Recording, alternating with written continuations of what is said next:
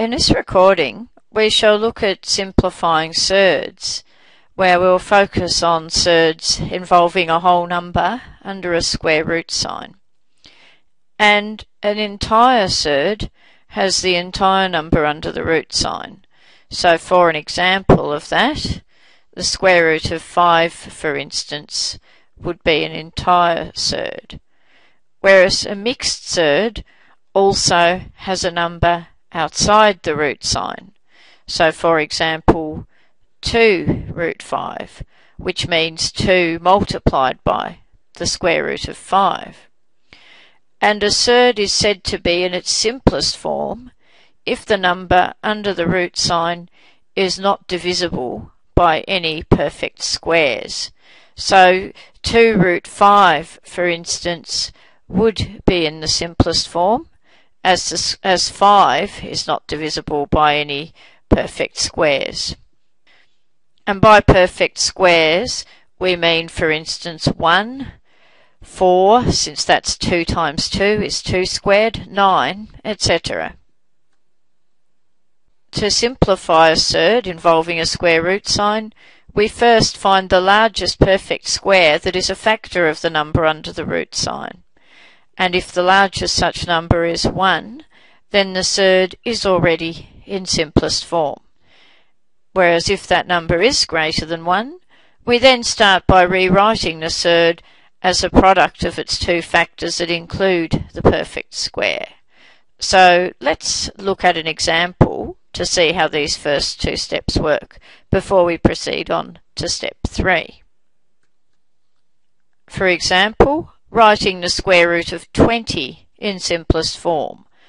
So are any perfect squares 1, 4, 9, 16, etc.? Are any of these factors of 20 other than just 1? And the answer is yes. 20 equals 4 times 5. So 4 is a perfect square that is a factor of 20. So therefore, we now apply step 2, which is rewriting the surd as a product of its two factors, in this case 4 times 5 that will be to get 20, so that that product includes the perfect square. Now what? Well, the final step is that we split the product under the square root sign into a product of two separate surds. We can then split it up into, for instance, square root of 4 in this case, times square root of 5. And from here, the final step is we can evaluate the root that is in fact the square root of a perfect square. What does that mean? Well, we said that 4 was a perfect square, so let's evaluate the square root of 4. That is just 2.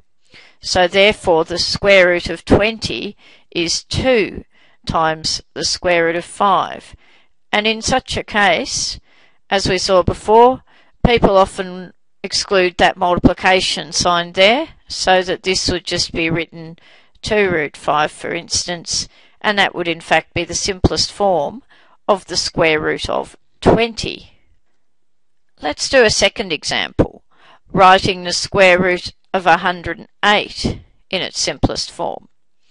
So once again we need to start off by asking the question, are there any perfect squares other than 1 that are factors of 108? Well, let's start off by writing this out. Since it's a bigger number where this might not be immediately obvious, let's start by writing this as a product of primes. And 108 is divisible by 2 since it is even, so breaking it down gradually, it is 54 times 2.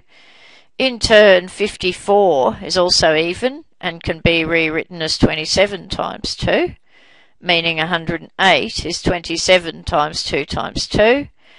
27 can then be broken down into 9 times 3, and that's all still multiplied by 2 times 2.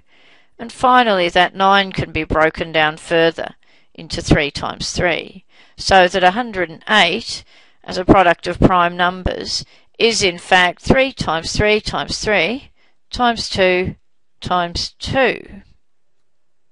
Now if there are perfect squares that are factors of 108, remember that to get a perfect square it is a number multiplied by the same number. So here you'll notice in this prime factorisation we have 2 times 2. So therefore we know that 4 is in fact a factor of 108, and that is a perfect square. But is it the largest perfect square that is a factor of 108? Well, no, it isn't, because we can also see here that we have 3 times 3, which is 9. That is also a factor of 108. So does that mean that 9 is the largest perfect square that's a factor of 108?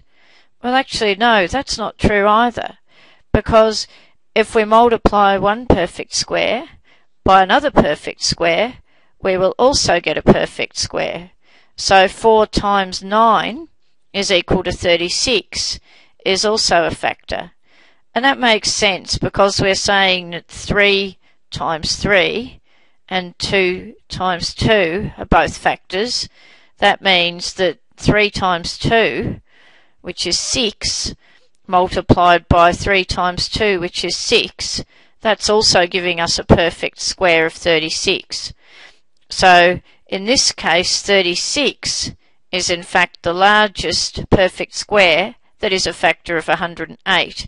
So that's what we'll need to use in order to write square root of 108 in its simplest form.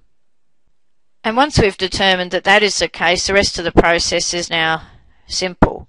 Square root of 108, it is in fact square root of 36 times 3. So now we can split that up again into two separate surds. So that will become square root of 36 multiplied by square root of 3, and the square root of 36 we saw was just 6. So therefore 108 will just become 6 times the square root of 3, or 6 root 3. So those are a couple of examples of simplifying surds